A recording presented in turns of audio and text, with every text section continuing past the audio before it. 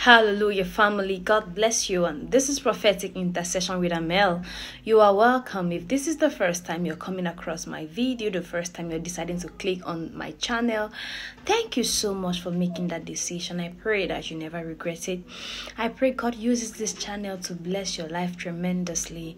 In the name of Jesus, amen. Now, there is a point in time when God requires you to make a big decision. There is a time when God requires you to make a big decision. And what happens is that one of the signs that God requires you to make a big decision right now is when you start feeling a burden you've never felt before. You start feeling an unusual burden to do something. You start feeling a need to do something that you've never felt before. Know that God is about to require you to take a big decision. Another time that you know God wants you to make a big decision is when you are on a crossroad. Maybe you're on a crossroad, you're about to take a major change in your life.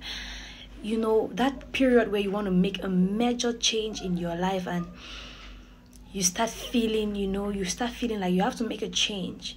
At that point, God requires you to make a big decision. The first one you shouldn't ignore is that burden. All of a sudden, you start feeling this heavy burden for someone or a burden for something. You start feeling that burden. Do not ignore it.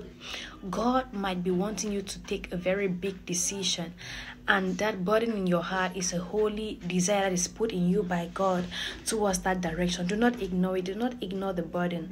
Act upon it at that particular point. Ask yourself, what is it exactly that God wants me to do?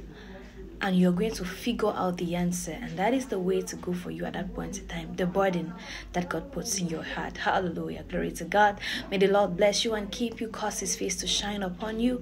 May he be gracious to you and give you peace. The shalom of the Lord. Nothing missing, nothing broken. In Jesus' mighty name. Amen.